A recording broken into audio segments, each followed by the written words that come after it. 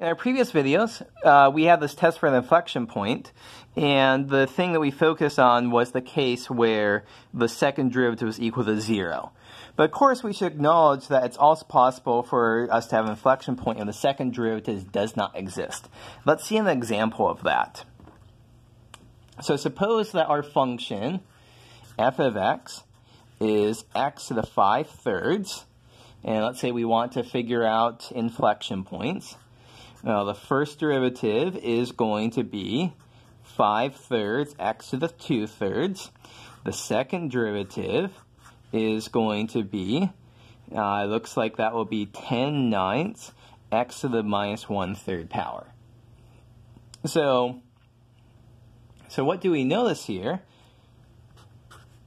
That we're trying to, so there's no values of which this is equal to 0. This is, of course, 10 over 9 x to the 1/3 power. This is never equal to 0, but this is undefined at x is equal to 0. And so this is x is equal to 0. That's a potential inflection point.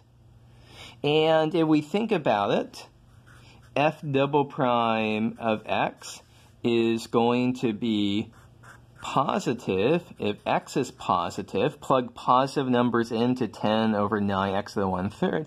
That's going to be positive. The second derivative is going to be negative. If x is negative, plug negative numbers into the cube root. The cube root of a negative number is also a negative number. And so we see here that this does, in fact, give us an inflection point.